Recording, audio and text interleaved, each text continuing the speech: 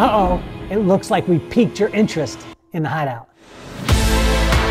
First of all, let me tell you what the Hideout is not. The Hideout is not for hustlers, for grinders, or for people who are looking for a shortcut to what the world calls success. The Hideout is about growing as men, creating lifelong friendships, and having the time of our lives. Are you ready to tap in to the endless source that will take you from success to significance?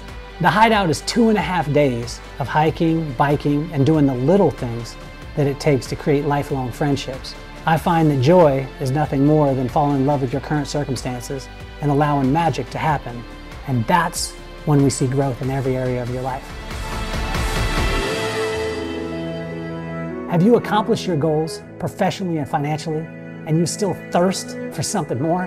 Has success in these areas come at the expense of far more valuable things, like your family, your children, and your relationships? Alignment in business, strategic partnerships, and joint ventures all come from true relationships. The Hideout is designed to get to know people before you'll ever meet them. This is not your typical mastermind. The Hideout is focused on the one thing that will fuel everything: joy. And when joy is overflowing in your life, you'll find growth in your marriage, your relationships, and oh yeah, your business.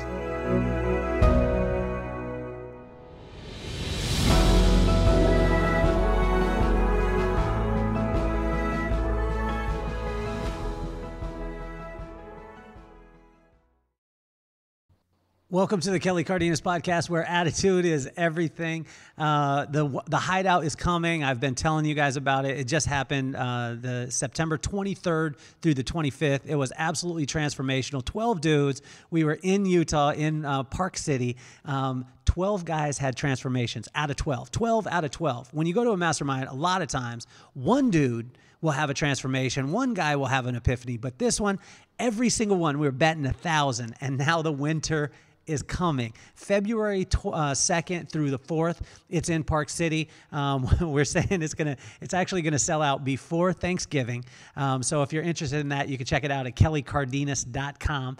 You can apply there. And again, we only allow 12 guys to come out. So, and it's amazing experience wrapped all around getting it back in touch with the joy that a lot of times we lose as we start to move through life.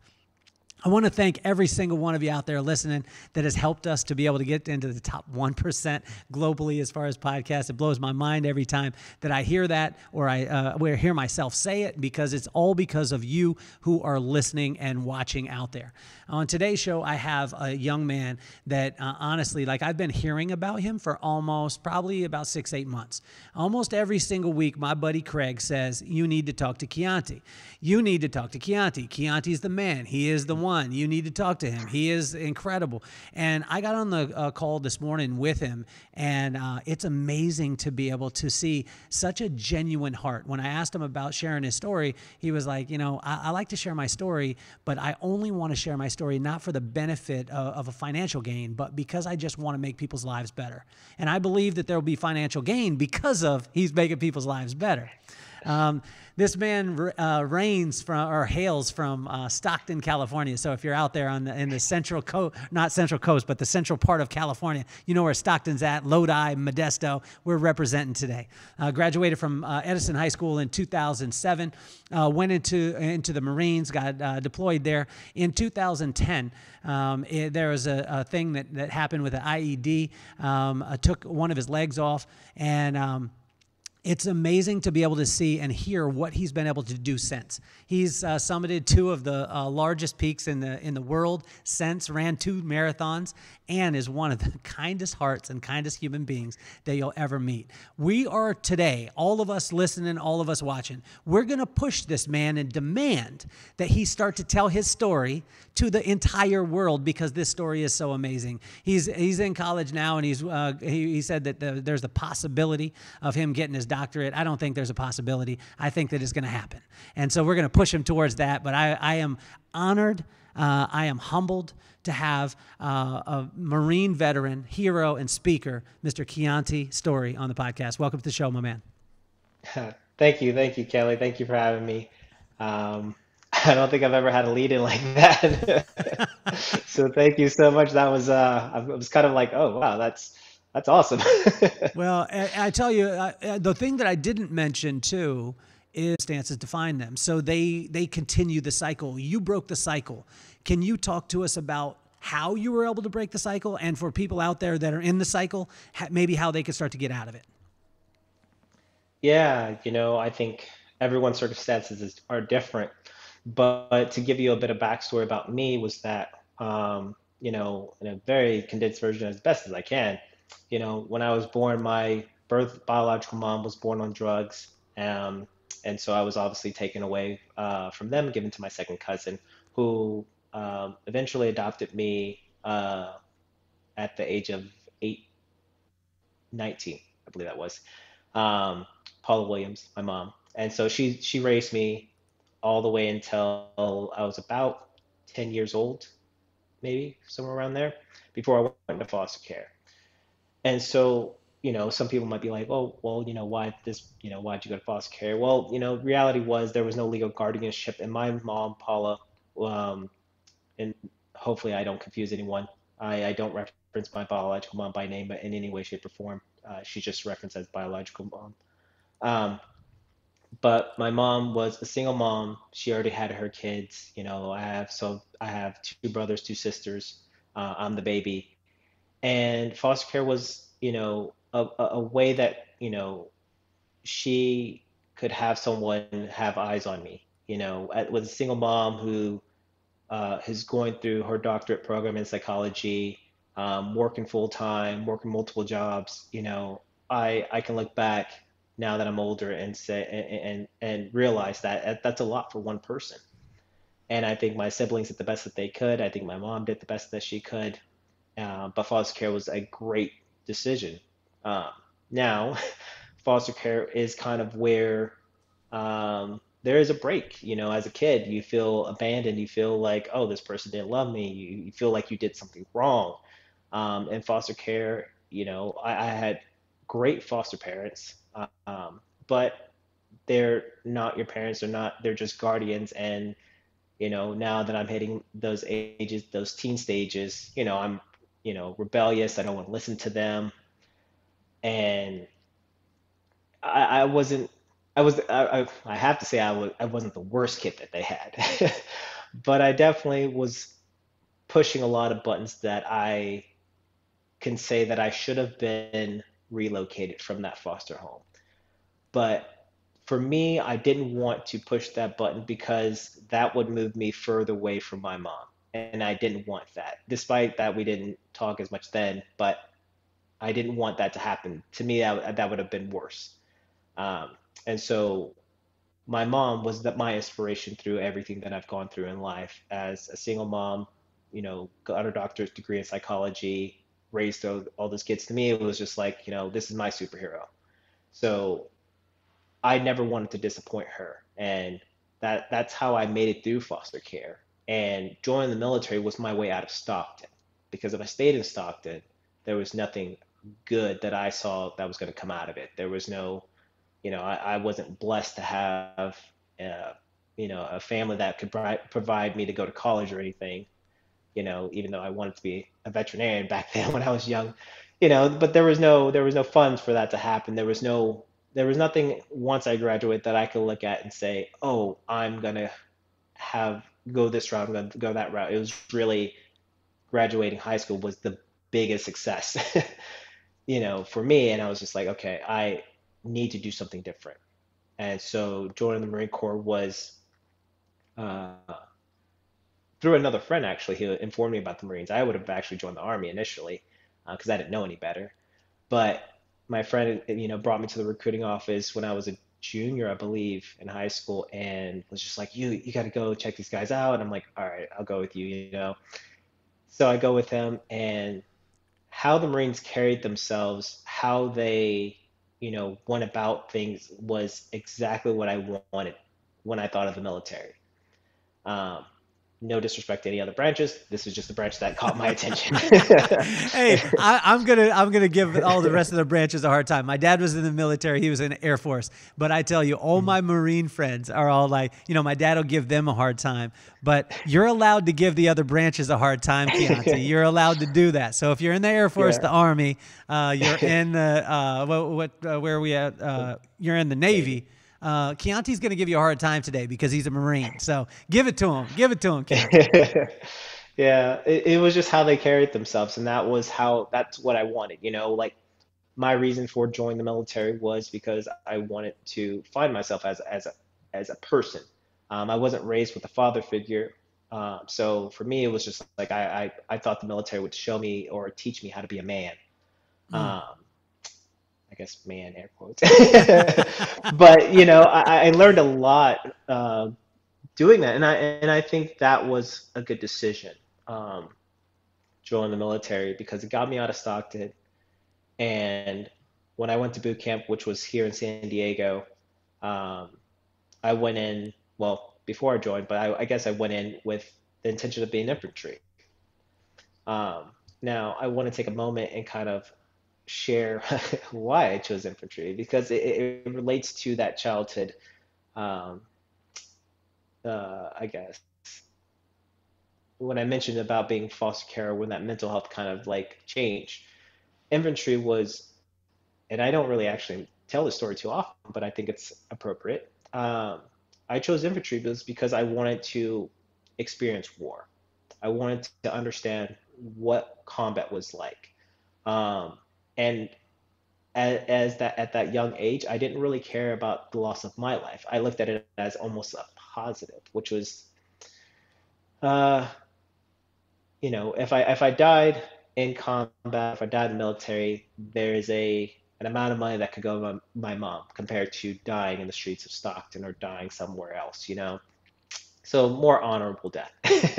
So Keonte, hold on. So at 17 years old, you're thinking, it would be better for me to die, and so my parents could get some. Like I never help me with this thought and this emotion, because at 17 years old, I wasn't thinking that. And I think there's a lot of people out there that are like, at 17 years old, you had that thought that I want to go to war because that would be an honorable death. Like, can you take us into the mind of Keonte at that time? I mean, what are some of the contributing factors there? Yeah, so again, I don't talk about this too often. Well, that's why you're on the podcast, man. We talk about stuff. That's what and for everyone out there listening, there's two questions that I ask every single person before they come on the show. Number one, do you have any time constraints? Because I want to talk until our conversation is done. And number two is, I ask, is there anything off limits? And I record it. And Keonte said there is nothing off limits. So we're going to the places. And I invite you, everyone out there listening, I want you to encourage him. We want to go to the places where you don't really talk about, because that's the real conversation. Yeah. So the way that I looked at it was, if I go infantry, then if I die, and it wasn't that I wanted to die. It was just at that teenage stage where you don't know where life is going to go. You don't know what you're supposed to be doing. You don't know what life is supposed to look like. But you're filled with so much anger. And for me, the anger was because of that abandonment. And I harbored that, ever since I was young. Like, I remember looking at other families and be like, oh man, like, they have their mom and dad, and those kids are so disrespectful to them. Like, man, I'd be so happy just with that, or seeing like birthday parties or stuff like that, or, just things that didn't make sense at the time, when I was that young. But I was so bothered by that, and felt that, what it doesn't matter. This life doesn't matter all that much. That's how I felt, but I always felt like I had something good to do in the world. And that's kind of what I kept telling myself, because, I'm not going to say or lie to you. As a teen, yes, I have thought of suicide and stuff like that, but that's teenage, hormones and all that. But the way that I looked at going to war was one, when 9/11 happened, you know, as time went on, obviously I was a kid. I was still probably, I think it was maybe in middle school when that happened. But you hear people talk about, war and this and that, and what people are doing over there is, good and bad, blah, blah, blah, mostly negative.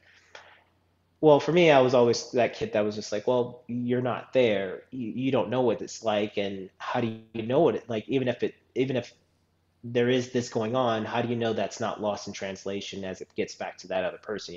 Back in the States, where you're safe and far away from danger for the most part, at least in combat sense. So going there was, I wanted to get my own experience, and so that was another reason of going infantry. I wanted to experience combat. I wanted to see what war was like, and if I died, then hey, I never saw it as a complete loss. Respect to all, my friends who have lost their life, respect to all the families out there, because war is not a pretty sight. Um, and but I made it through to the other end of, I finally was able, well, to the other end, at least I got discharged with my life.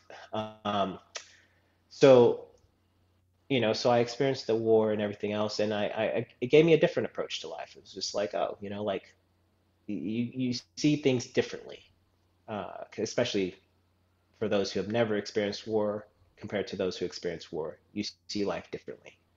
There is no going back once you see war. Um, and so I deployed with 3rd Battalion, 7th Marines out of 29 Palms, California, to Iraq in 2008 to 2009. And then, that was very quiet there, maybe a couple pop shots, nothing really exciting, honestly. Everything was honestly transitioning to Afghanistan at that point. And 2010, we went to Afghanistan. And so this is where, you know, I really got to experience war. Everything that we thought it should be, everything we heard it should be, everything we trained for, it was there.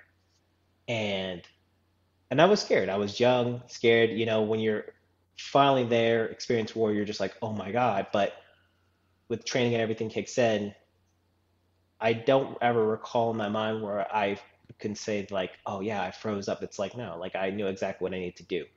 Um, and so in Afghanistan, I was moved up to a team leader. I'm speeding up the story a little bit because there's a lot of kind of. Kionte, do me a favor though. Take us to the first day when you see stuff getting real, because you were talking about in 2008, 2009. When you're in Iraq and it's kind of calmed down. In 2010, Afghanistan is going pretty nuts. Am I correct? And Oh yeah. take us to that first day. The famous quote by Mike Tyson is, everybody has a plan until they get punched in the mouth, right? And then that plan goes all out the door. So a lot of times we train, right? And if we train hard enough, then we're going to fall back onto our training when the stuff goes down. But a lot of times when we get into a situation, right? And so I want to please take us, because there's so many people that have never experienced this in their life. And a lot of times they have judgment because they see it from afar. Oh, war is all bad. And, I can't believe the people are doing X, but they don't realize that there's people like you that are human beings, that you're out there doing your job, that you have sacrificed. And so take us to the first freak out moment where you realize like this stuff is real. Yeah. So, so the first time that kind of hit me was when we got to Sangin. Sangin is well known for a lot of casualties. Um, it was very big in 2010, maybe 2011. The Helmand Province. So when we first get there, we've already been in Afghanistan for maybe, I want to say 3, 4 months maybe, and occasionally there's sporadic fire. I remember a mortar landing not too far from our convoy. I remember, but again, a lot more distance, still doesn't create that, uh, oh my God, it's just more of like a how they, I think you would describe it like a butthole pucker. You're just like, oh my God, you know. But Hellman was where I think it was real. I was very like right there. And that was because when we walked out of that base, where at this time, I believe what was happening was that we were um, working with the Brits and leaving, and the Brits had a certain SOP, standard operating procedures, where they would go so far, and if they take contact, they bound back. That was just their SOPs, and so we come in, and that's not our SOPs. We go in and we're going in hard, and you know we're out there less than God 10 minutes. The team that leaves before we do, 10 minutes, and sure thing, a complete full-on firefight.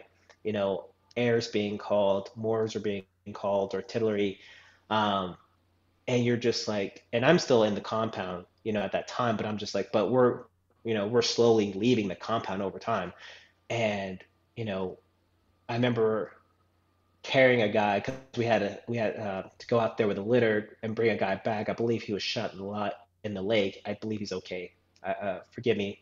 I can't remember who he was, but I remember carrying him back, and then we get all of our stuff, and we're going. We're bounding to another locate, further out location. That's kind of like what we're doing now. Like the Marines come in, we're now moving, trying to take over the space, and push the enemy back.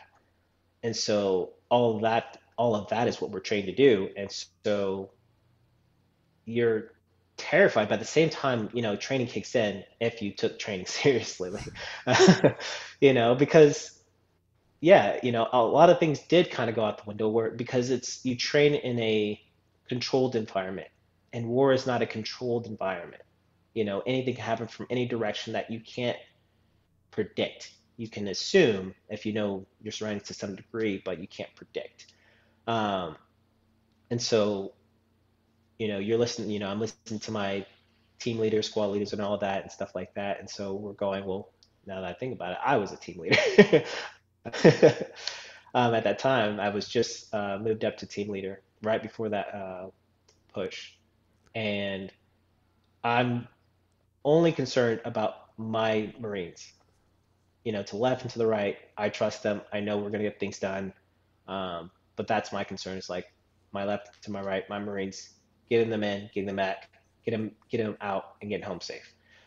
And so we push up, and eventually, long story short, we eventually get to this compound that's, has IEDs. I remember one of the guys was straddling a wall, and an IED went off underneath him. He's on a wall, so he was fine, but it was a moment that I was just like, oh my God, what just happened? Uh, so we clear those IEDs, we take over this compound, we kind of inhabit it for, it felt like maybe a week. Um, and this is around the time where where I get injured. So as we're inhabiting this compound, we get intel, or what I recall is that we get intel that we're going to get ambushed. And before this intel came in, we were already having little sporadic pop shots towards us and stuff like that. So we go out, we do a little satellite patrol, a small little um, push out, and we're doing this early morning, kind of like if we get ambushed, we have another section that's kind of like slightly uh, out. So yeah, ambush, I guess the best way to describe it for those who don't know kind of tactics and stuff like that. Um, and so we're doing this early morning, and so we're trying to be quiet. I'm a team leader at this time, and my guys go inside. Well, we get to this compound, and something doesn't feel right. That whole morning never felt right to me. And I remember this is because I had a 5-hour energy drink in my right cargo pocket. And I wanted to drink it because it was early morning. And I'm like, no. I don't know why the thought was just like, oh, if I drink it, if I get injured, I'm going to bleed out. Don't ask me why that crossed my mind. But I remember that to this day. And, we have a, minesweeper, so we find a compound, we kick down the door. My team goes inside, and there's about I don't know, like 12 of us or so, so I'm with my junior Marine outside providing outer security. They go inside, they come out, they go back inside, nothing's happening. But I want to know where we're trying to go to next, So we're trying to be radio silent, so we're not going to use the low radios because they make this stupid beeping noise. Um, and so, mind you, that people have already gone inside this building. I go inside this building following the same footsteps because the door has been knocked down, so you kind of have already designated footpath to walk through, and an IED goes off. I wasn't assuming there was an IED that would go off because everyone else walked through it. A person has walked back in. There's no way for me to assume otherwise. And this IED goes off, and it felt like I was hit by a truck at that point. And so after the IED goes off, I'm laying there. I'm just like, oh my God, what just happened? My ears are ringing. I'm laying down. I'm still conscious. And I think I remained conscious because dirt fell in my ear. I remember that being the most annoying thing out of that entire experience. Um, and I'm trying to get my legs to kind of push me against this wall because I know that I'm in a hallway. Like I haven't forgotten where I'm at the moment. So I'm like trying to push myself against the wall. And so my legs aren't working. So I automatically assume I'm a double amputee. I mean, my legs, they don't want to do what I'm asking them to do. So I lay there and I know I'm in good hands because, I know my team. So we got a corpsman with us. That's a Navy medical personnel with the Marines. And so he comes, well, they sweep up to me. They make sure there's no more IEDs there. And, they get to me. And the only thing I'm telling myself is just like, okay, control your heart rate, don't freak out because if I freak out, the rest of the team might freak out or that might make the process even worse for them. Remain calm. And so I remain calm. I'm talking to the doc. I'm like, doc, he's asking the general questions. I've already gone through those questions in my head because I already know what he's going to ask me. But I have to tell myself, and I used to do this little like finger tap thing that just tells me that I'm still able to do that. I don't know why I do that, but that was kind of my thing too. And I did that, and I'm like, okay, I can still do this. So I know, like, almost like making sure I'm still where I am in life. Like, it's a weird way of describing that. But so I do that, and the corpsman gets up to us. They gives me morphine, bandaging me up, and by the time they finish that and get me on a litter, I was able to like look down and see what's kind of happening, and my leg is the best way to describe it. Graphic warning is that if you took a chicken bone and broke it, that was my leg, my right leg. Left leg I didn't really see, but that was the bloodiest thing on my right leg. And I'm like, oh, don't look anymore. Don't want to put myself into shock. Just focus on staying awake. Talking to the guys. Trying to be as positive, I guess, as I could be. So I don't fall asleep. Because the way I looked at it was like, if I fall asleep, I may not wake up. I don't know the extent of any other injury other than what I saw. So, my guys get me out of there. They get me on CASEVAC vehicle. They takes me to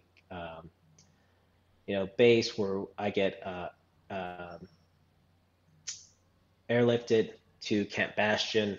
And I remember getting on this plane and holding the flight nurse, I believe that's what she's called. And I remember holding her hand so tight. And I just remember looking at her, sweetest woman. I don't remember her name or anything, but I remember holding her hand. And I'm like, okay, I'm in good hands. Like, she's got me. And I remember just kind of like letting go and finally just letting myself pass out. And waking up at Camp Bastion after that, my leg amputated, already bandaged up and all that stuff hooked up and what have you. So Kionte, when you wake up, right? So you go through this part. Now, there's so many things that I want to unpack because here comes a foster kid who has a ton of anger inside of him because of the some of the stuff, right? And you go into the military, and then what you just said was, as I'm laying on the ground, I'm staying in the most positive mindset that I possibly can, and you're calmly going through like, I don't want to fall asleep. I don't want to look at this. I need to make sure that my attitude is at this place, I don't know that anyone else on earth would be thinking, like, I don't need to freak out right now. I just got hit by a bomb, but I don't want everyone else to freak out too. Take us to that. Like, where did you get that? Where did you draw? Where did the positivity, where were you able to draw on at that time? Honestly, the only thing that I remember thinking about the most was, if I freak out, the guys might freak out. That's going to slow down the process. We don't need to slow down this process. So if I'm taking on the fight, I'm missing a leg, that's what it is. But these guys got to make sure, like, if the way that I interpret everything in that moment was, if their mind remains clear, I'm in good spirit, they have a good attitude, things are going to get done. Because we don't know if there's going to be an ambush after this IED went off. We don't know what's gonna happen next, but it keeps everyone, still ready to go. Now, if I'm freaking out, that's more stress, more adrenaline for everyone else. It's not what I wanted to happen for my team. So, but what I draw, what kind of kept me through all that process too was like thinking about my mom. I'm like, oh, I'm not gonna die here. I'm gonna die in the States if anything else. But I'm gonna make sure I at least get to a place where, like, I can still, like, talk to my mom and stuff like that. Like, it was just like my mom was the thing that kind of kept me awake, and I kept thinking about them. So I pulled upon everything that I knew that would keep me awake, keep the team kind of morale kind of in a positive way. I mean, they're mad after the fact that I leave, but that's understandable. But at least in that moment when they're doing their job, they didn't have anything else to worry about other than what needs to happen next. And that was, if we get ambushed, they're ready to go. If they got to get me to point A, point B, they're ready to do that. They're not bogged down by this excess noise, because that's going to drain on them. So that's how I looked at that problem. So let me give a big shout out to the Marines and to all the armed forces, because the type of leadership that is taught in the military is second to none. And when I say that, obviously you were drawing off your mom in that situation, but also Kionte, you did go through training that helped you to be able to prepare for the type of things that you were going to settle into. And it's amazing because there's so many different types of training out there. But I find that a lot of times people get punched in the mouth, and when they get punched in the mouth, they're like, yeah, that was good theory, but I'm out. Like, I'm not going with that mentality. I mean, you didn't get punched in the mouth. You got blown up. Like, you got hit by a bomb.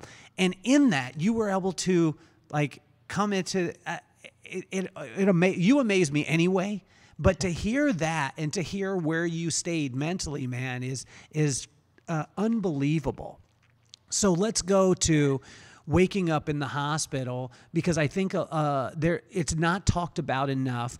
The PTSD part of it, the depression part of it, this is not talked about enough. I was just talking with, and I want to introduce you to him. His name is Rick Allen. Rick Allen happens to be the drummer for Def Leppard. And he's an amputee, right? One-armed drummer, one of the greatest drummer in the world, but he has one arm. And he began to talk about PTSD, as he began to talk about it, it became real. And I think it becomes real when you hear somebody's actual story as opposed to us hearing the theory about what PTSD is. So take us to that time. You wake up in the hospital. Here's positive Kionte, which I wouldn't be positive at that time. But here's positive Kionte. I need to stay calm. I need to get to the States. I love my mom, all the stuff. You're a superhero. But you wake up, you look down. Take us to that moment. Yeah. So also, I just wanted to mention really quick, when you mentioned about leadership, they don't teach you how to kind of respond in that situation. And I think in those moments, being blown up or being shot, that's kind of a natural thing that happens. It's either you have it or you don't. Your response will be your response. And so I think I naturally had that response to remain calm and think through it. But I can't say that's for everyone. Again, you're only taught to kind of treat other people with some medical, knowledge, but being injured, no, I think that's a natural response. And so, but I do agree that the training has mentally prepared me for such a moment. Well, but we I need just to wanted we need to give we need to give a big shout out to Paula. We need to give a big shout out to Paula, to Mama. And I know your Mama and my Papa went through a very similar thing about with cancer, and we know where they're at right now, and they're probably hanging out partying on streets of gold in a lot better place than we're at. You know what I mean? Yeah. But we got to give a shout out to her too, because that leadership that she was able to add into you, man, is unbelievable. So take us to the hospital, man. Take us to the hospital. Yes. You wake up.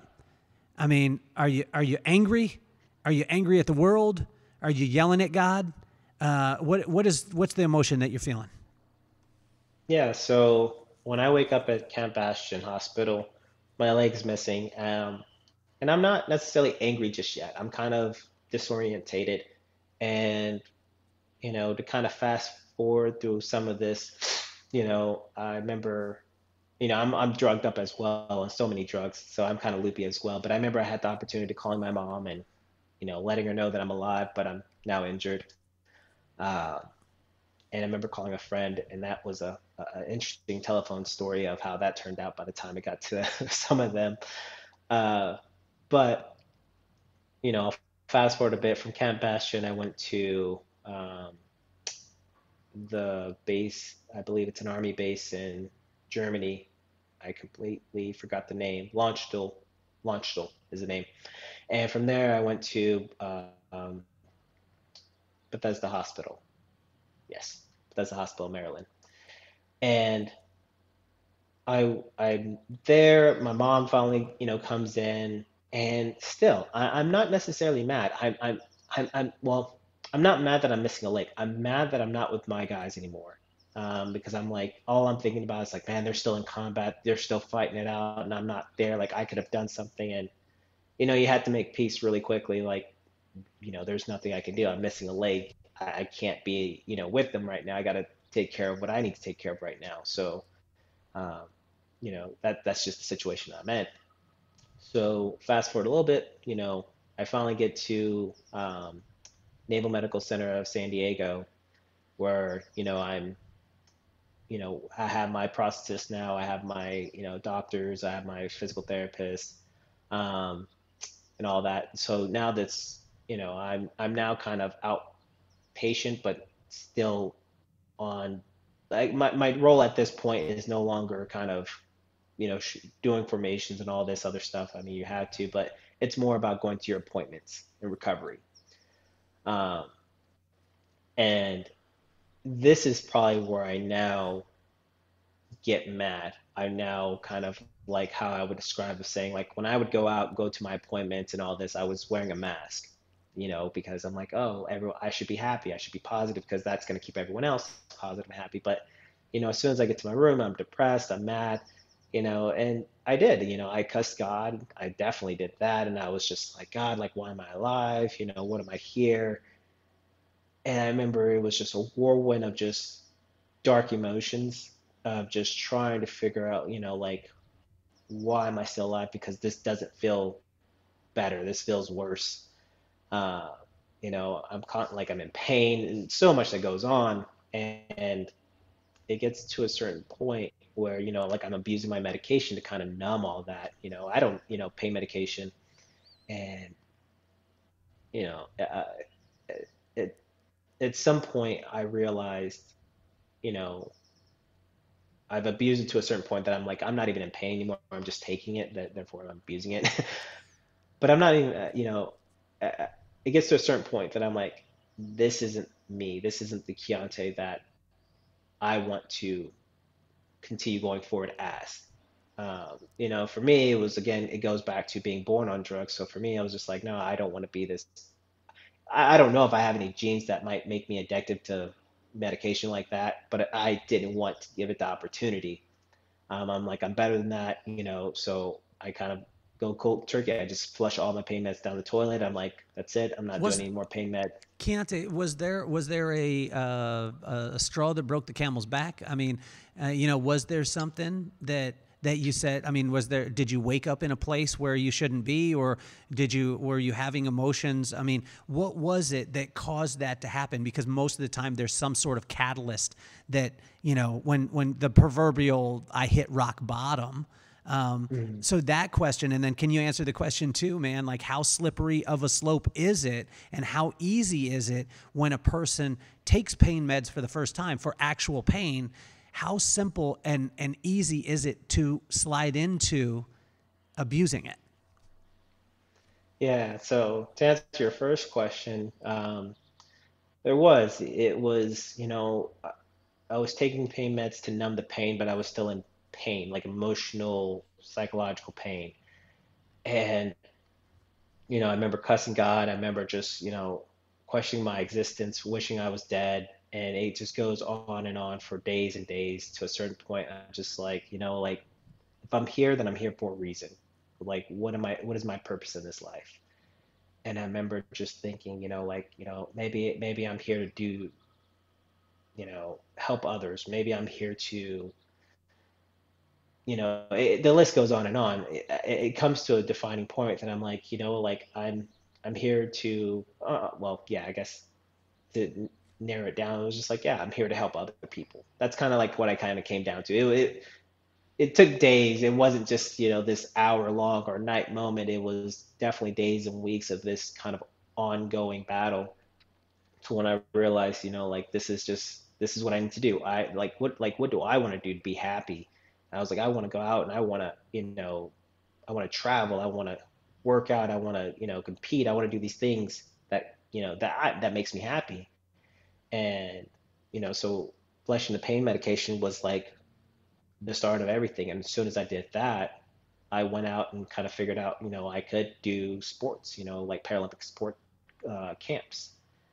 And so that was phase one or part one of, getting out of that funk and doing something about it. And to answer your other question of just like, how hard is it to, get off pain medication if once you start taking out, like how slippery of a slope that is, it can be very slippery. It all depends on how I would interpret it, and I'm sure this is different for everyone. It all depends on that frame of mind that you decide to stay in. And I say Mm. decide because to some degree it's a choice. Like yeah, life is hard. It's for me. I easily could have abused it, and I'm sure some people would have been like all within their rights to be like, yeah, you were struggling, like this and that, take the edge off. Yeah, but to what point? Like at some point that has to stop. But as someone, if someone was addicted, it's like they would always find a reason, and I never wanted to give myself more of a reason, Mm. because then it's difficult, and there are, I found this out later in life, but in that time there was a lot of people struggling in, left to the right of me in those rooms, because we're now in kind of barracks, kind of hotel type of places. I have my own room, but I have a neighbor, so we shared one communal space. But down the hallway, there's guys who's missing multiple limbs, two limbs, three limbs, quads. The way I looked at myself, I was like, I forgive my language, but I was like, I can't be a bitch about this, like there's guys who are really suffering more. So it's like, I don't have much to complain about. Like I'm honestly thankful. I'm lucky because there are people who genuinely, I couldn't answer those questions for you, but I know in my situation where I'm like, I'm missing a limb, I told myself, I was like, you can still do a lot. You can still do more than others, so figure out what you can do and let's make that happen. So when I went to do the Paralympic camps, I chose running, swimming. I chose another sport, but I can't remember. But that was that for me that was that step. And and I want to go back just for a moment because I know like it may raise the question of like, were you ever suicidal? Did you have suicidal ideations? And the question is yes. Like for me in those moments, I easily have thought about like I was just like, I'll just take all these pain meds, be done with it. But to me, the reason why I never could commit suicide, even to this day, is because I would never know what life could have been. Life in that moment was miserable to me. It was sad, it was depressing, but at the end, I would it doesn't last forever. So if I would have died then that by taking my own life, I would look at it as selfish because I could have done so much great things, and I have, you know, and I, you know, even now when I look back, I'm like, wow, I've done a lot of things. But in that moment, I couldn't see that. You're stuck in it, you know, this I'm gonna call it a bubble. I don't know how to describe it, but you're stuck in this funk that you don't know the future. You don't know where life is gonna take you. But if you end it or you quit, then there is no going forward. There is no way to know what's going to happen next. And that was kind of how I looked at it. It was just like, you know, I don't quit, you know, so I'm not gonna do this and take that direction, you know, because yeah, life is hard, but life is hard for so many other people too, you know. But there's, again, for me, it was just like, there's something good. You're alive for a reason. If I was meant to die, I looked at it as I was blown up. I easily could have died there. There's has to be more to life than just whatever I'm going through right now. So let's figure something out. Let's try to keep moving forward. So Kionte, I want to ask you a question that might even get me in trouble. But where is our country and our military and our government failing those who serve in it? You know, I can't necessarily answer that like directly because I'm sure there are multiple avenues that our country, the government, are failing military personnel who've experienced war, who've gone through, you know, traumatic situations and experienced traumatic injuries, you know, and now pushed out and to some degree just being told, here, live your life. Now, there are a lot of organizations who are out there who support these individuals, like Simplify Fund, you know, all these other organizations, you know, that support individuals like that. But I can't just say directly like this is where they're failing. Can I say do I agree? I will say this: the medication to some degree that's being prescribed maybe in large amounts that doesn't need to, that may not warrant that much for an individual. And I think some changes have been made, but I would say that. But how to like solve that, I have no idea. Like again, I'm sure for every individual they would have their own story, and I have had this conversation with other veterans who've had this kind of conversation of like, oh yeah, you know, the VA is doing this or this, and this is where they failed us, and this, so many different areas.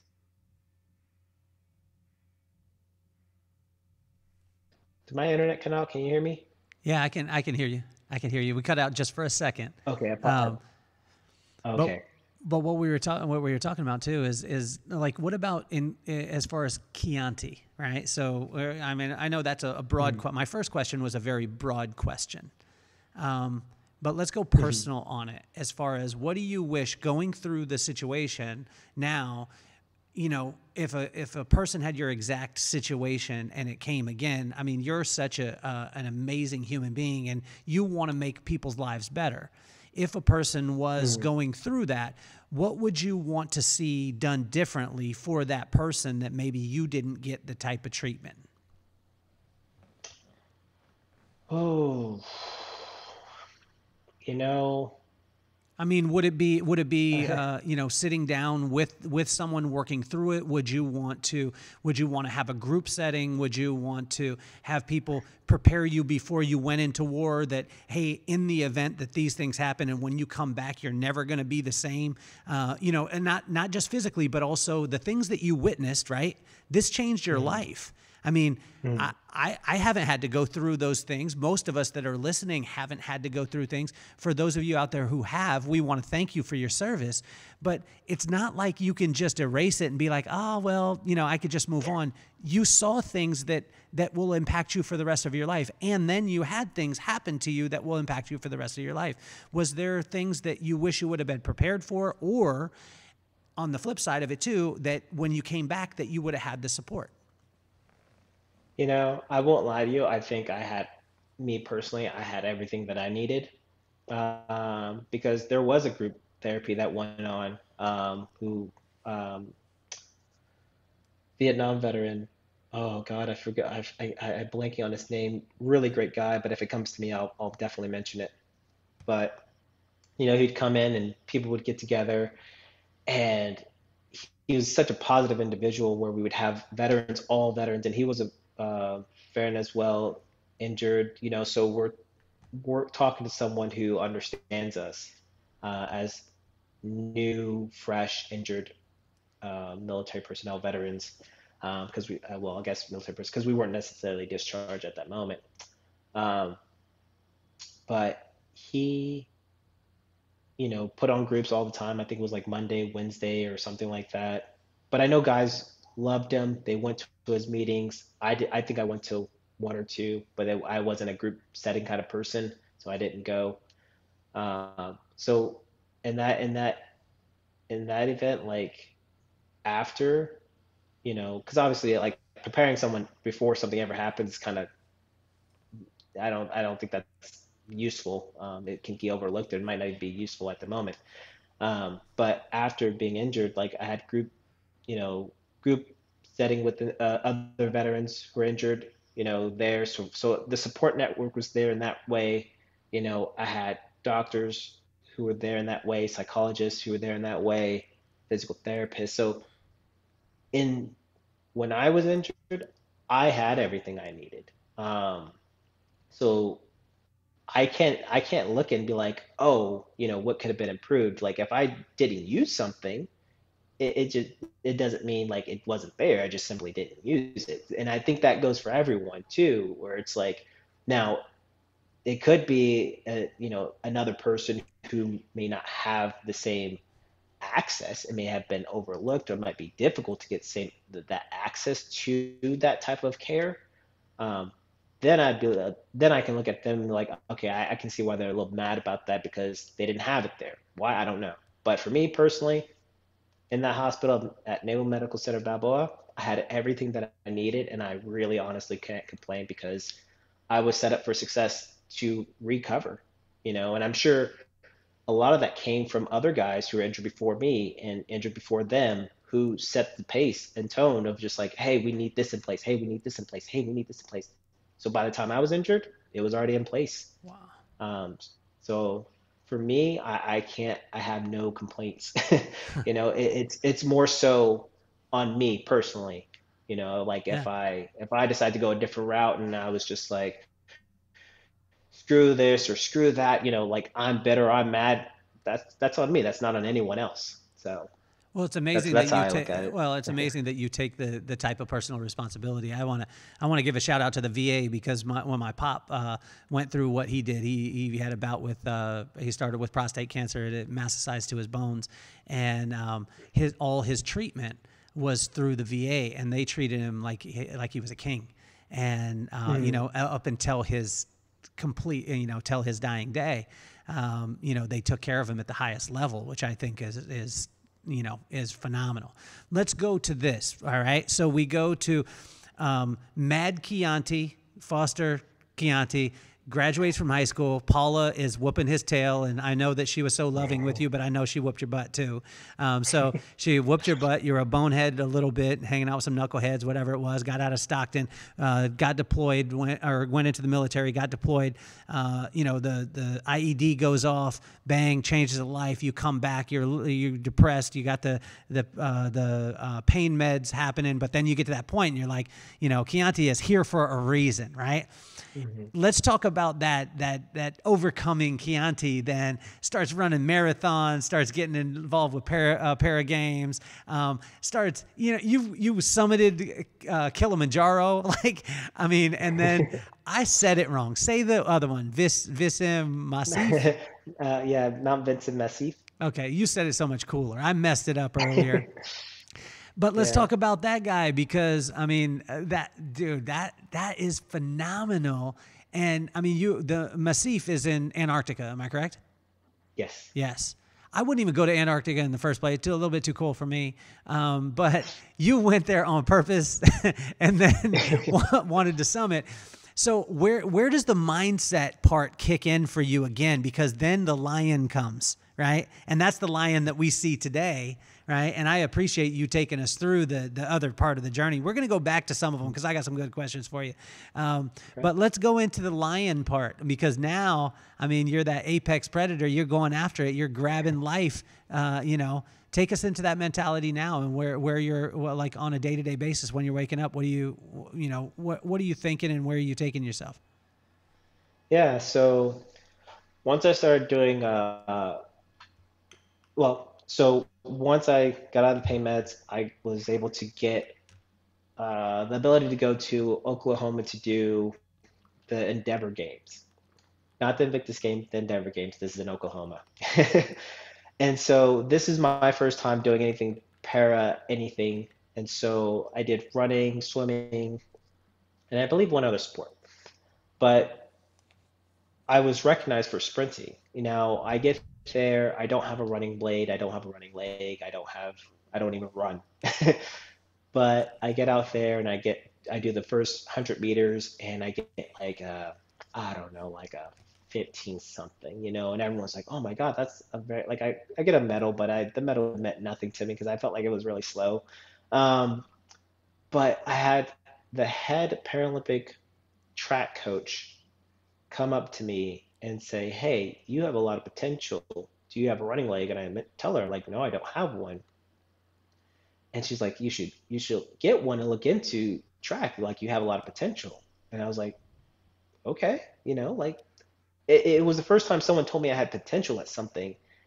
And I was just like, okay. So I get back to, the hospital. I talk to my PT and, I talk to my prosthetist, and they're like, yeah, you got to talk to this individual, and who's part of, like, he runs the agility clinic, and we can get you a running leg and what have you.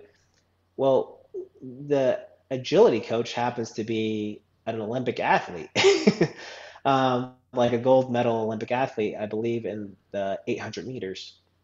And so I tell him about it, and we do this agility course and blah blah blah, so I can get my running leg because I'm excited. I'm like, I get to do track, and so I start work with him, and this is how I get into track, where I start doing the hundreds and 200s meter sprints. And at first it was a lot of people around me who supported me. They're like, yeah, you're going to be awesome. You're going to be the next Paralympic athlete. Well, mind you, I didn't know what a Paralympic athlete was, so I knew nothing about, being a Paralympic athlete. I had no desire from a young age to be an athlete, but here I am with the ability to be athletic. Therefore, I'm sure I could have been great when I was younger if I played something, but I didn't play any sports as a kid. I didn't play any, football, basketball, anything like that, to higher degrees, like college, or not college, high school level basketball, football, or anything like that. Recreational stuff with friends, yes. But to now be told I have potential to be a great sprinter and have a lot of support around me who's just, push me to be a next Paralympic athlete, I'm like, sure, so I take track. Lo and behold, I wish I would have did snowboarding, but I lived in San Diego, so there was no snowboarding. Nor did I know how to even approach that, direction. But I went snowboarding one time and I was like, I want to do this, but track was very convenient. So I did that, and that kind of pushed me. Like, I found something I was passionate about. I enjoyed being on the track. And so that's just one area of, like, me being athletic. Well, as I'm starting off in the hospital, um, another guy approached me, and he just came back from his summit of, I believe, Kilimanjaro, Mark Zambon, and great guy, bilateral, yeah, bilateral above the knee amputee, I believe, yes. And he just did his summit in Kilimanjaro, and I'm like, man, that's so cool. Like, I remember seeing his face on the news, talking about it. I'm like, dude, that'd be so cool. And I met him in passing, but I didn't, like, talk to him like that. And he approached me one day and he was just like, yo, like, you have a lot of potential. I've seen you run. Like, would you be interested in doing, um, working with the Heroes Project and doing one of the 7 summits. And I'm like, hell yeah, let's do it. Um, so I get on a call. I talk to the head there at the Heroes Project, Tim Medvets, and he's like, yeah, the next one we have is Antarctica, Mount Vincent. And I was like, sure. Didn't know where that was. Didn't know how cold it was going to be. I knew nothing about it other than I got to finish off my season in track, and then I can do all of that. So I make it to um, um, I can't remember what it's called, but it's right before they choose. So this was 2012. So it was right before they pick and choose who can go to the Paralympics. Forgive me, I'm blanking on the names of things. But anyways, I go through that, and that was my first time at such a. To me, this is a big event. Like I'm in blocks next to the fastest amputee in the world, or one of them at the time, you know, and other competing athletes as well. And here I am, a year out of my injury, running at this level. I'm like, holy crap! To me, I was just like, I have something that I didn't know I had. So that that experience kind of pushed me to continue track. Now that track season has ended, I'm now on to climbing a mountain. And from Stockton, everything's flat, so I've never really hiked outside of the military. So now I'm with Tim. We're doing all the training up for Mount Vincent. We're doing cold weather training. We're doing, getting the gear ready for, uh, really just trying to figure out like my prosthetic and stuff like that, what needs to happen, what do I need to be aware of, what do I need to do, what do I need to take care of, monitor. And January of 2013, we are now at Antarctica, Mount Vincent Massif base, ooh, excuse me, and we start hiking up. I was not prepared for that. No matter how much training I did, no matter how motivated I was not prepared for that weather. Um, you're hiking in crampons on ice. You're carrying 45 in your pack, and then like 30 something pounds on a sled. It could be somewhere closer to 100 divvied up, but I was not prepared for that. And so I'm going, hiking up, we get to Camp 1, and then we get up to Camp 2, and it was in between high camp and Camp 2 where I questioned if this was something that I even wanted to finish. I had so much doubt in myself because this set off of just being a more personal endeavor. I wanted to challenge myself. I'm like, I'm an amputee, but I'm not going to let that, define me. I'm going to keep pushing. And so, on the way to high camp, I was just like thinking to myself, I was like, I can stop now, and I'm honestly satisfied with my accomplishment, but I'm not.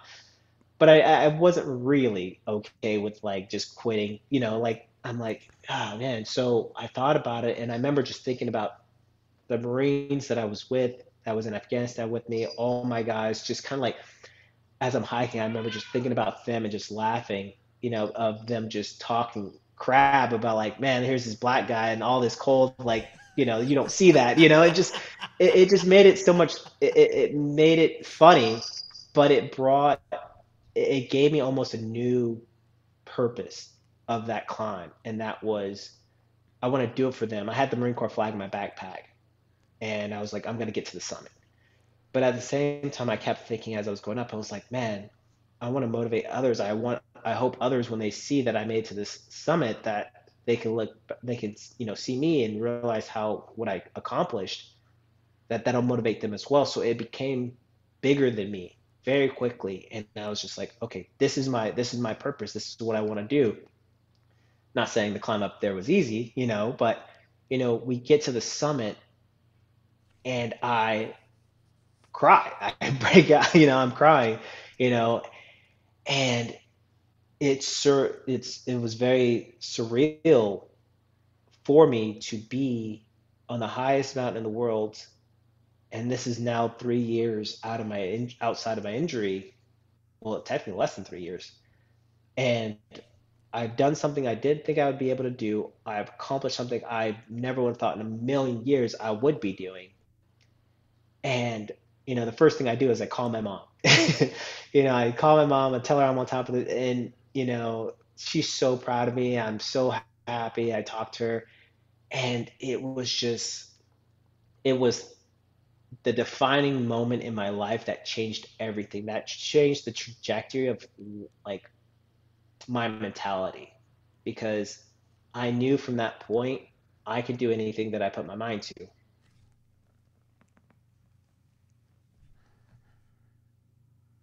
I think we had, Can you hear me? yeah, I think, Kionte, I think we had you cut out just for a second.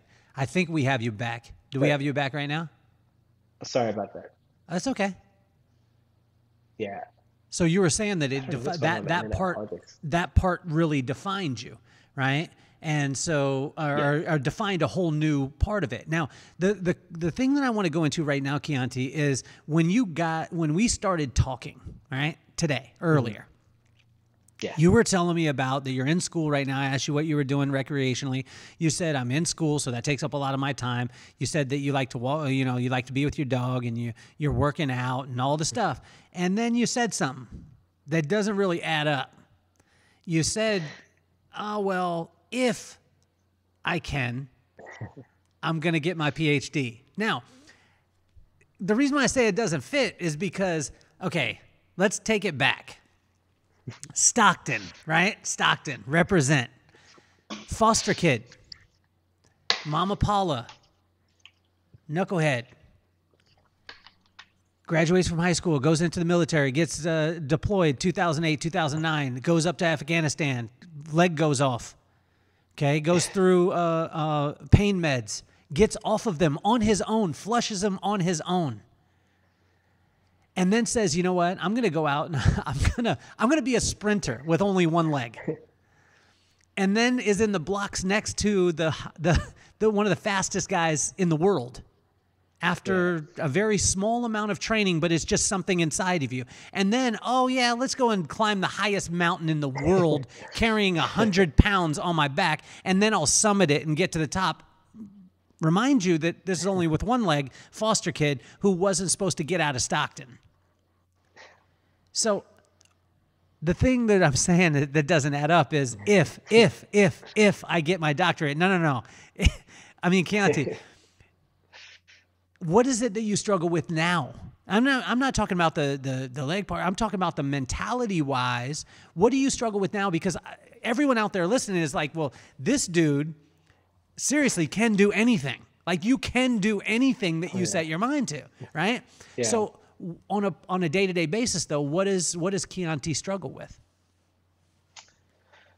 Oh, when it comes to school, it's and I'm not talking about just school, Kionte. I'm talking about, you know what I'm saying? Because if I hear that story, if I'm reading that book, right?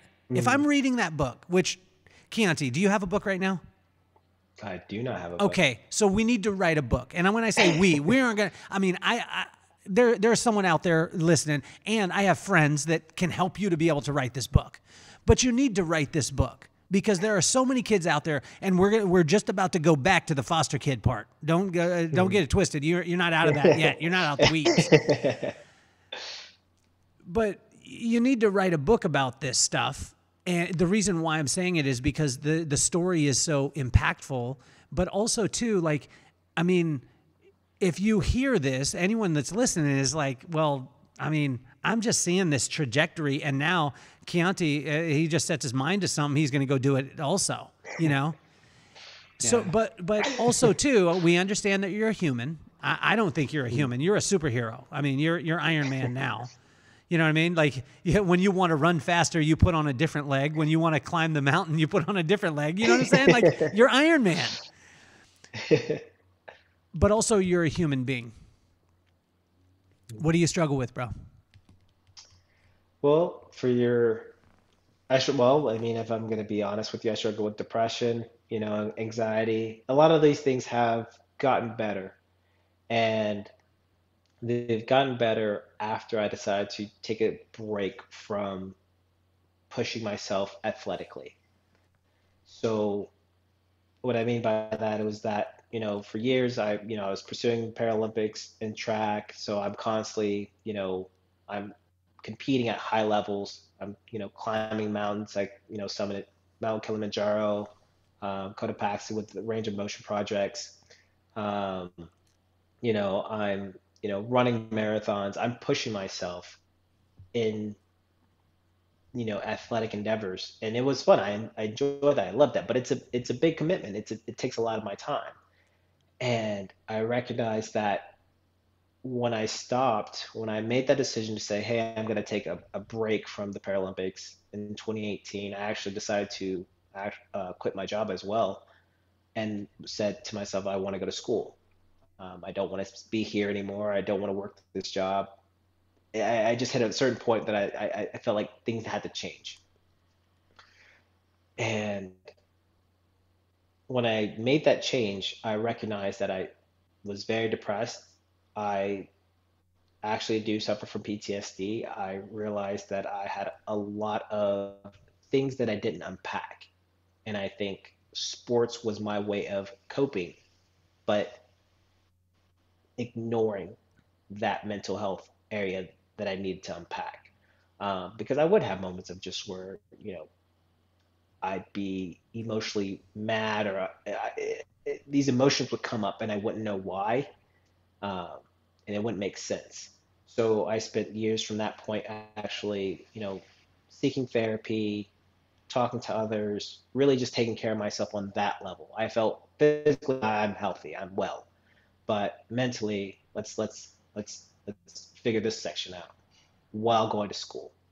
And so, because I now have more time one in school to take care of myself, and that's what I did. And so, at this point in time, I'm a lot better with my mental health, because I kind of recognized those demons that I was battling, and you know, I guess I would say I organized them to where they're not like controlling me. They don't define me in any way, shape, or form. It's more of recognizing that this is me, this is what I've gone through, but at the same time, this is how I've gotten out of those spaces, and recognizing that, yeah, just almost admitting to myself, yeah, I do struggle with certain things, but I don't let them define me. I recognize how to manage them.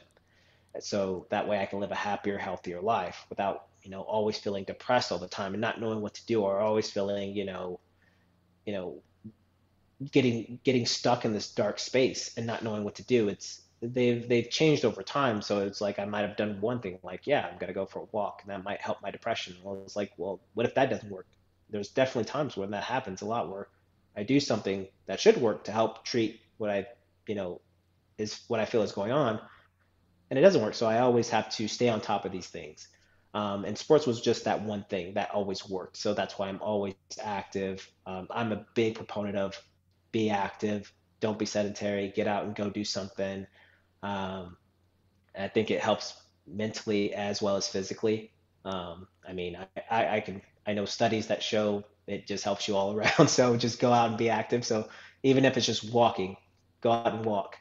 Um, but so now that I'm in 2022, I've taken care of myself.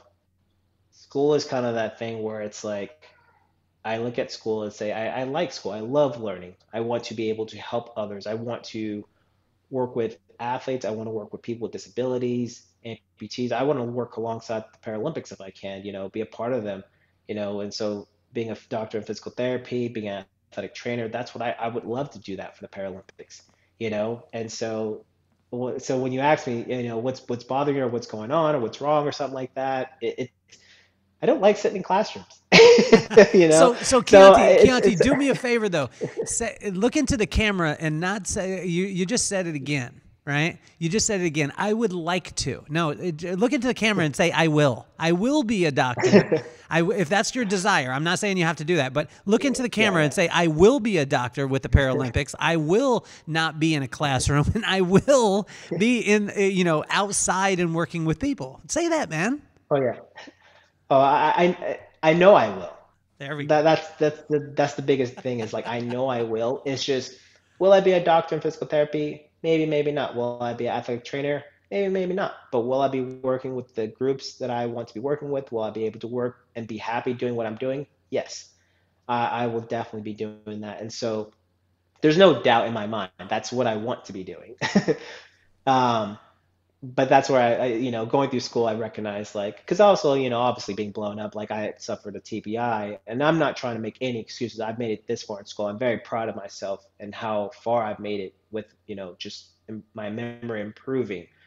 But I also recognize where I'm sitting down a long period of time, I'm like, I'd rather be doing something else, in the classroom. So it's just it's a battle, and I'm sure other people go through that, and I know I can get through it. I know I'll keep doing good in school, getting good grades.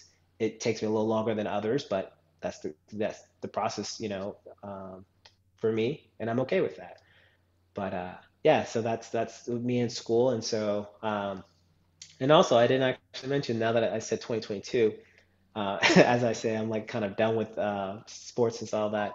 I was invited to the Invictus Games earlier this year, where I won a gold medal in the 100-meter sprint and 4x1. I will admit that I wasn't in the best shape that I could have been, but I was very honored and proud to be there and compete for Team USA alongside other veterans from all branches. It made me so happy, and it made me miss, that experience when you are competing and being amongst others who have the same, just hunger as you when it comes to sports, of just getting out there, putting it all out, and seeing the end result. And it was a great experience. I really loved it. I'm trying to do next year, 2023, um, Germany. So we'll see if I get selected for that one. Kionte, you just said you won 2 gold medals and you weren't in that good a shape. Do you think that there's any question that you're gonna make it? That you're gonna be chosen?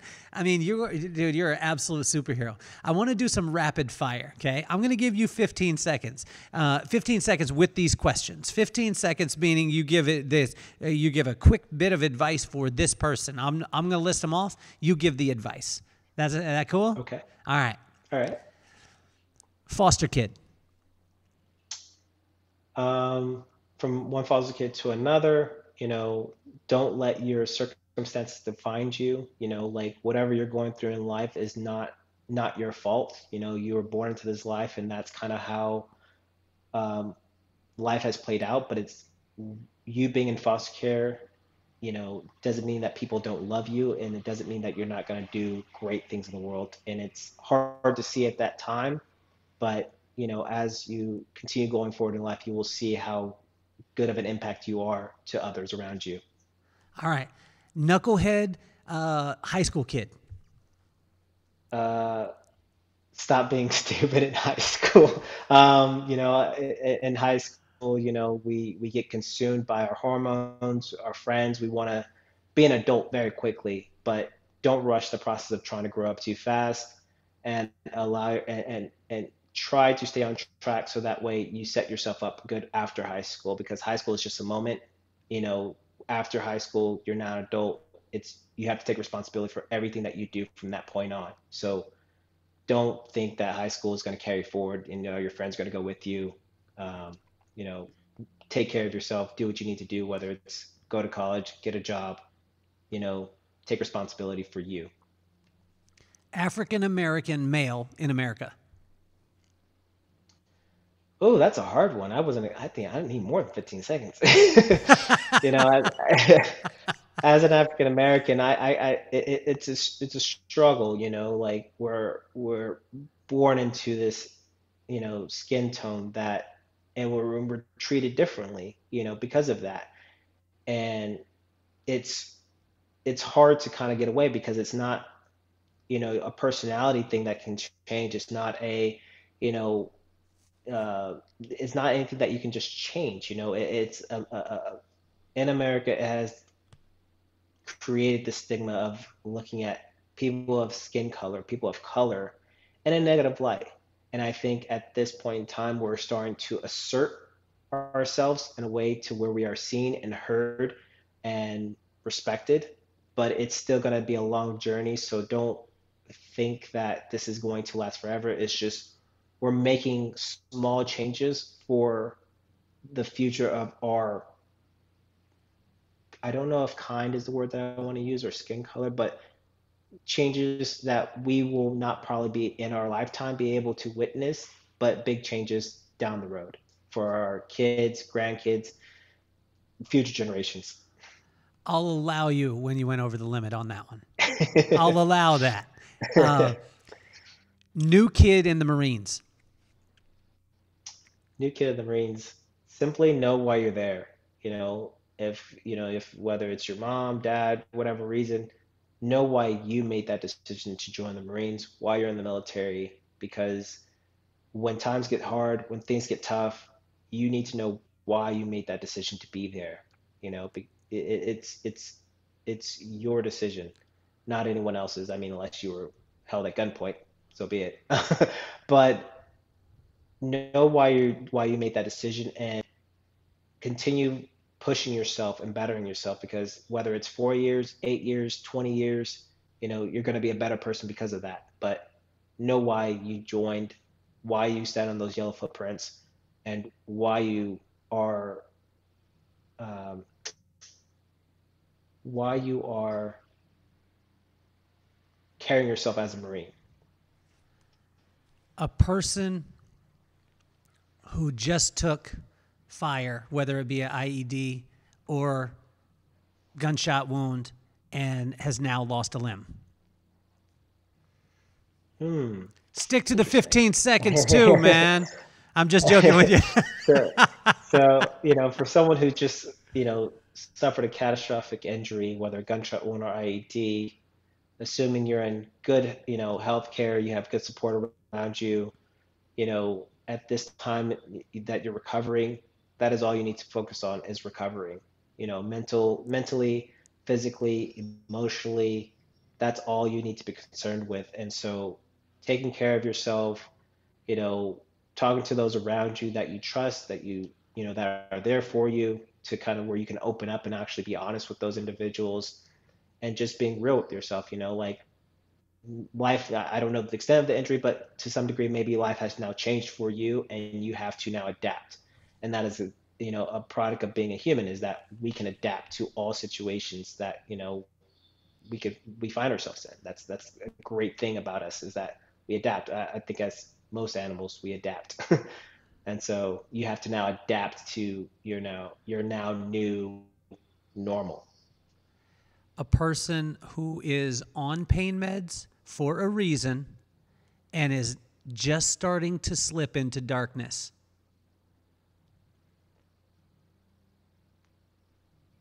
If you're on pain medications and you're on it for a reason, if you're slipping into a point of darkness, this is beyond, this is no longer pain medication, this is more mental health. And I advise you to seek and talk to someone, um, because you have a lot that's going on, and seeking therapy, talking to someone who can help get some of these words out of your mind, and out into, the open out of your mouth, is going to help you so much more. And obviously getting off those pain medications, or a lower dose, is ideal. But that would be my suggestion A for that person individual.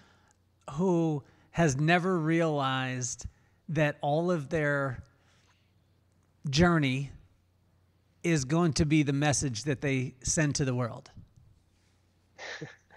Wait, can you repeat that question? A person who doesn't realize that their entire journey is now going to be the message to the entire world.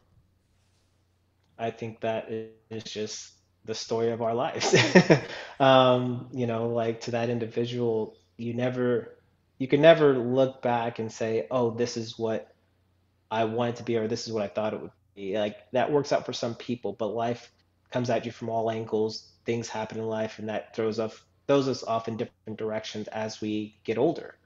But every step of your life, is every step of your life is part of your story, that you can share with others. And you may have experienced something that someone else hasn't experienced, but you also may experience something in a different way that someone experienced, and that's, now you can connect with that individual or share your story that could help that individual. um, Not everything has to be, equal. Like, you experience a gunshot wound, someone else experiences a gunshot wound. It doesn't have to be like that. Like, mental health is something that we all experience, whether good, low, bad, indifference. We can all relate mentally to each other. Our experiences may look different, but we can all relate to some degree, one way or another. A person, what advice do you give to a person in 15 seconds that doesn't realize their potential? If they don't realize their potential, then, you know, we all have potential. Like, that's flat out the truth. We all have potential to be good, great, amazing at something. Go out and find what you're good at. Don't, and you have to be honest with yourself. Like, there's, like, if you want to be a good painter and you suck at painting, like, that takes practice. But if you're really good at basketball, but you want to be a painter, then you're really good at basketball. You should pursue basketball, and painting should just be something you do on the side and enjoy. But we're all great at something. It's up to you to figure out what that is. Hmm. You have that support around you. You might even have people kind of bring you down. But if you feel within you that you're going to be good at something, pursue it. Don't quit. Keep pushing at it. What advice do you give to a young man who was born on drugs, who had a kind of strained relationship with his birth mother, won't say her name, and has now lived a life and is inspiring people all over the world? I, as someone who, obviously me, I can look back and I don't regret or have any ill will or any negative kind of feelings towards my upbringing. I think my upbringing has created or allowed me to be the person that I am today, and I would never want to change that for any other reason.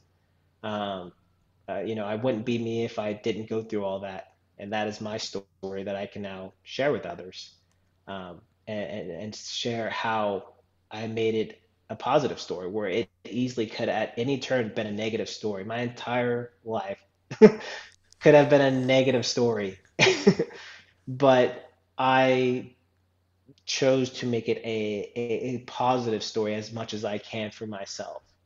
And so I would always want to, you know, look back and be like, if I could say thank you to that person, I would say thank you to that person, but she's now deceased.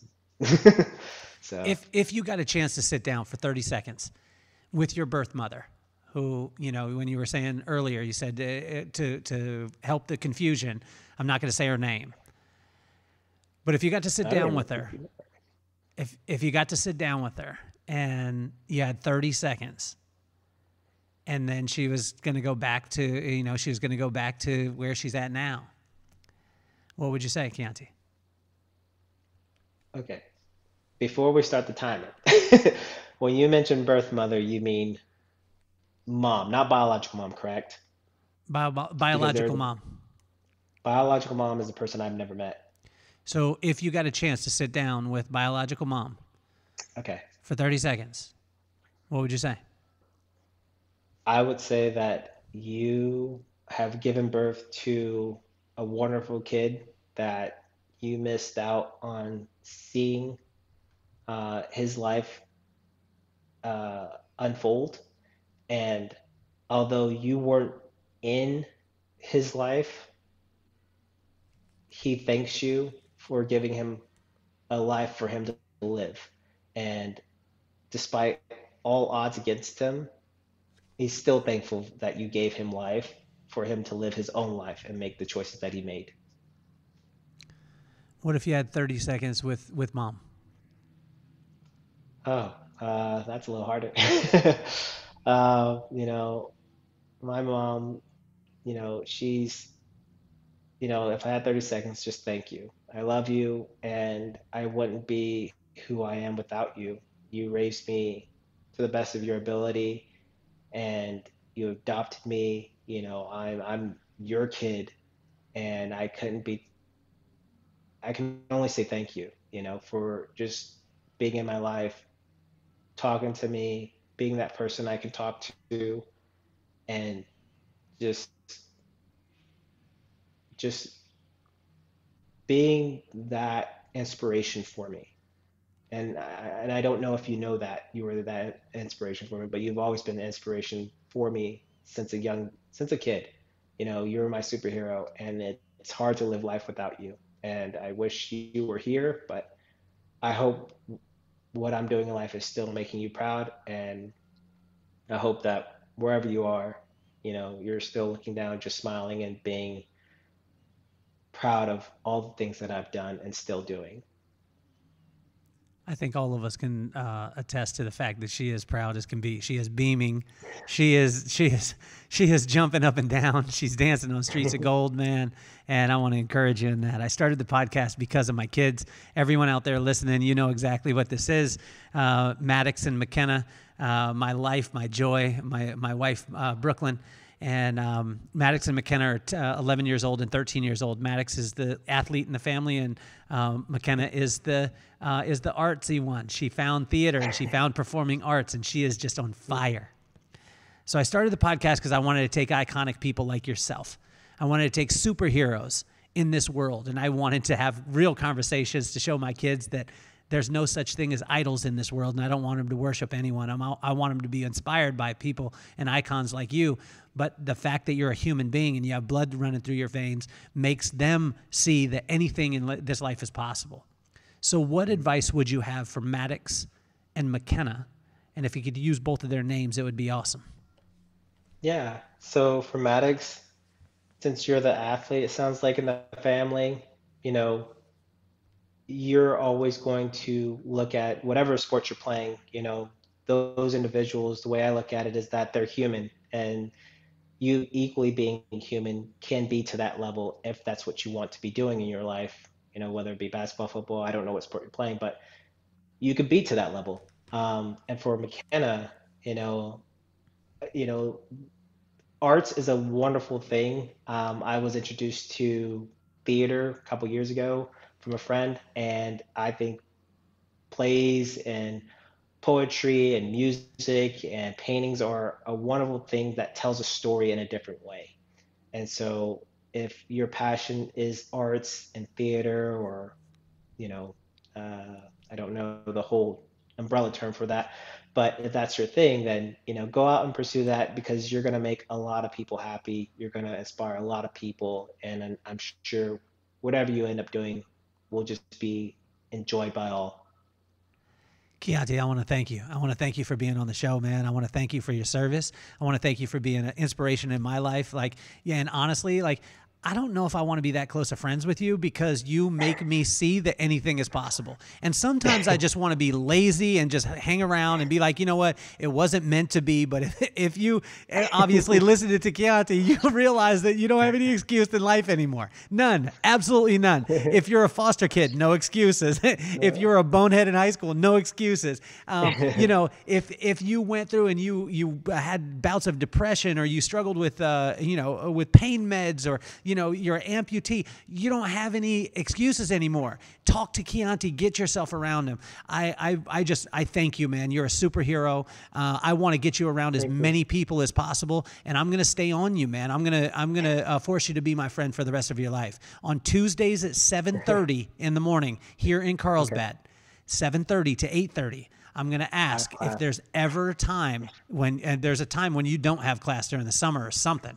And, I want to be able to get you around, but I want to thank you so much, man. I want to thank you for your service, and you are just an absolute phenomenal human being. Now's the time. Anyone out there listening, check the sponsors, do the things that you know you need to do. And we want to thank you all for all the things that you've helped us to be able to do with the podcast. We just went over 100,000 downloads, and it's all because of every single one of you. Still keep representing the Oilers or the Titans, because there's no other team on the planet. But Kionte, you are an incredible man, and I love your heart, man. And I'm excited to get you around some people that are going to continue to push you into that gift. And if you're out there and you have a company that needs a speaker, you know where to find him. He's on Instagram as Kionte Storey, and you need to reach out to this guy. This guy is doing the right things for the right reasons, and the right things keep happening. So I want to encourage you, my man, and I want to thank you again for being on the show. Thank you. Thank you for having me. It's been a wonderful time being able to speak on your platform, and I enjoyed all of your questions, and I'm sure, we can go for hours and hours of just really unpacking and talking in more detail about my life and my story and each one of those. But, we've only, how I always say in most podcasts, we've always just skimmed the surface. Even though you asked a lot of great questions that kind of dig a little bit deeper, a lot of it was still skimming the surface, but it really showed a lot of what my life is in a condensed version. And I thank you for allowing me to share openly and honestly on your platform my story, and hopefully it inspires so many people who hears my story on your podcast or on your platform. Well, everybody's inspired, man. And so that leads right into it. We're going to get you scheduled again. I want to have you on again and again and again. And we're going to continue to unpack this, Kionte. But you're going to be my friend for the rest of your life, because I'm going to force that to happen. Right. I love you a ton, man. And you are officially off the hot seat.